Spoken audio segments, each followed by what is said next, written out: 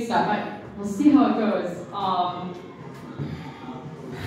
Okay, have you guys ever seen those, like, literally folded up bikes that women, or I guess men, but in this case, I saw a woman with, like, literally a folded up bike. Has anyone seen those in the city? Yeah.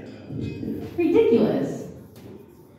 I look at that and I'm like, man, like, I don't know, I feel like you have to go through a lot in life to think that you need a bike with you at all times. Like, I don't know, there must be different types of women. Like, there's some women with, like, the purse and the little chihuahua in the purse, and they're carrying that around. It's like, maybe there's just two types of women. Like, one that's going through so much in life they feel like they need to immediately exit at any time, and they have this folded up bike that's just ready to go at all times.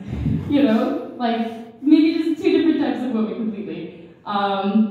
We'll work on it. So, I was also thinking about how modern day, there's like a lot of ghosting going on modern day. Anyone ever felt that before? Mm-hmm. It's not a good feeling at all. It kind of makes you feel a little lonely. And so I know that they say that there's a missing persons identified after 48 hours. So I kind of wanted to get a little crowd worker to ask, what do you guys think what's it considered? How many hours does it have to be when it's like this person is considered ghosting? Shout it out. 48. Really? Do you think it's 48 days? Or 72? Okay. So yeah, there's not really much of a punchline with that one. But like I said, these are new, and I'm working on it. Well, how about relationships? Anyone in relationships that's like in here right now? Or thinking of being in one? Okay, that's what's up. You guys ever go sightseeing? You ever been to Niagara Falls? No? Okay, well I moved here. I'm from Portland, Oregon, and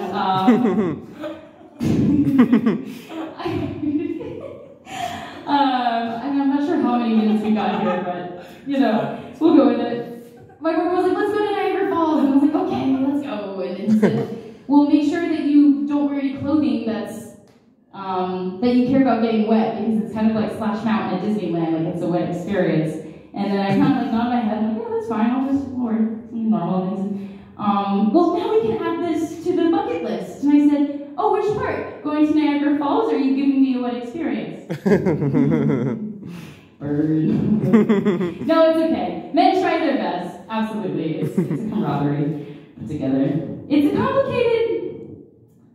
Listen, the female anatomy, it's complicated. It's like a delicate flower. So it's got to be hard to find a spot, but at least they're taking trips and stuff like that. You know, there's attempts and all of that.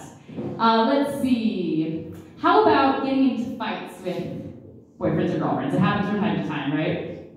Yeah. Mm-hmm. Not so much fun. What do you guys do? What are some coping? Should I say coping mechanisms? I don't know. Coping mechanisms for when you do get into fights. What do you like? Communication. Communication. Breathe. Mm-hmm. Take a walk.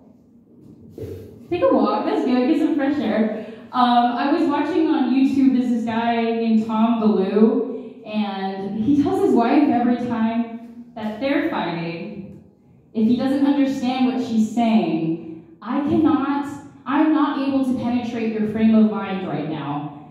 And I thought about this for a little bit. At first I was like, okay, if my boyfriend said that to me during a fight, I'd be like, penetrate what?